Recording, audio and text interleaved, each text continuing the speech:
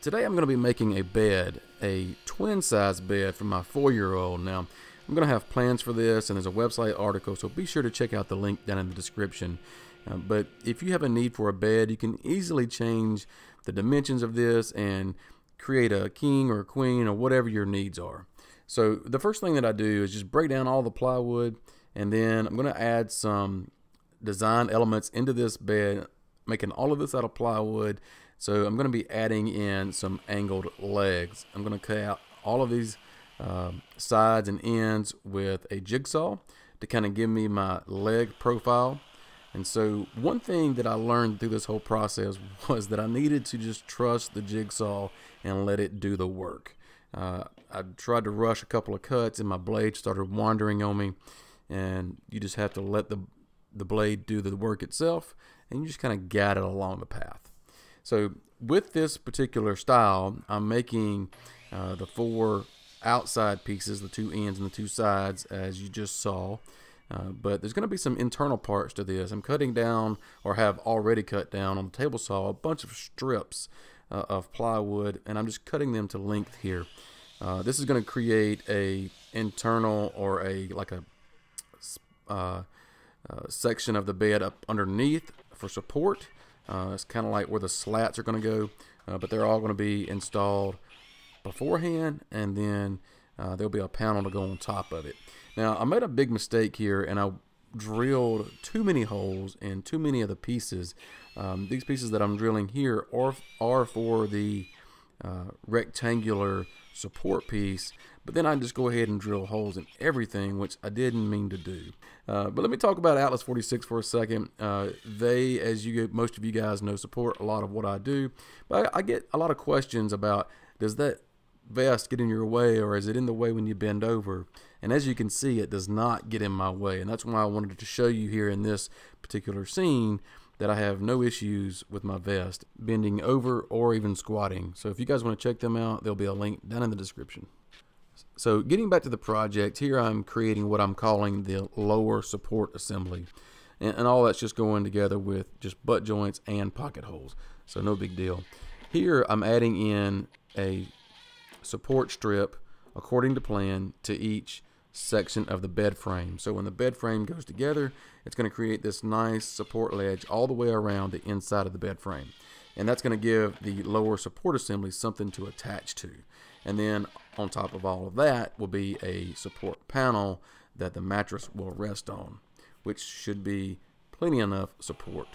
So I'm going to add in some accents with dowel rods, and I've done this on quite a few of my projects, so if you've been following me for a while, you've probably seen this before. But I've got a 3/4 inch dowel rod, and I'm using a 3/4 inch Forstner bit to create the holes, and I'll insert these little sections of dowel rods that you just saw me cut, and I'm going to glue all these in at one time. Instead of adding glue into one of the holes, inserting the dowel rod, cutting it, and doing that over and over again, here I can just drill my holes, cut my dowel rods into however many pieces that I need, and then insert them all at once and let the glue dry, so I don't have to repeat the process over and over and over. This is just easier. So that is going to provide some visual interest that I like to incorporate. So once the glue is cured, I can go in with a flush cut saw and just trim off the rest of the dowel rods that's sticking out, and then go back and sand everything down nice and flush with the surface of the plywood. Speaking of plywood, I just want to give a big thanks to Pure Bond Plywood. They help support what I do as well, and so I use a lot of Pure Bond plywood in my projects. I really just love it for the simple fact that it's eco-friendly. It's made right here in North America, and I just love the ply look that it gives when everything's finished. I really like to incorporate that as well as a design element or accent. So if you want to check out Pure Bond Plywood, there's a link down in the description for them as well. As for the finish on this project, I'm just using a water-based polyacrylic, which I tend to go to on a lot of my projects. It's just really easy to apply, it's easy to clean up, and it looks great on the wood. It brings out the character, and as you can see, there's the contrasting color with the dowel rods that I was looking for. And so I just really like using this finish. And this is also going to provide some form of protection.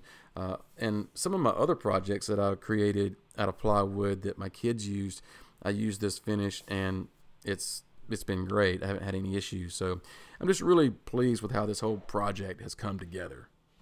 So this bed is truly a DIY platform bed. I mean, I've used less than 2 sheets of plywood on this project, and I've cut everything down with a circular saw for the most part. I did use a table saw to cut some of my strips just because I've got one. And then I also used a jigsaw to cut out the legs and everything. And now I'm using a drill. So if you have limited tools, this is a doable project. This is something that will last you as well. But honestly, I mean, these legs go together with 3 pocket holes, as you can see. And it's just really, really easy. And with the support ledge that you see on the inside of the bed frame there, this is going to add a lot of support once you add in the lower support assembly. So that lower support assembly I was telling you about is going to rest right on top of that support ledge on the inside of the bed frame. And with a couple of screws on each side, you should be good to go with that part. Now you can add the support panel that I've been telling you about. Now I've got pocket holes on the top side of this, and the thing with this is you want to make sure that it's seated nice and tight all the way down to that lower support assembly.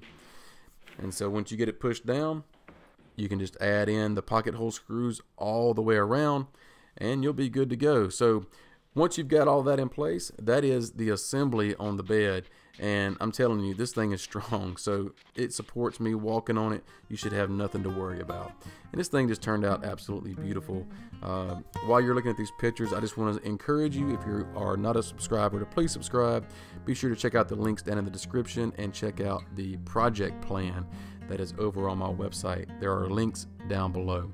Thanks for watching, and we'll see you next time.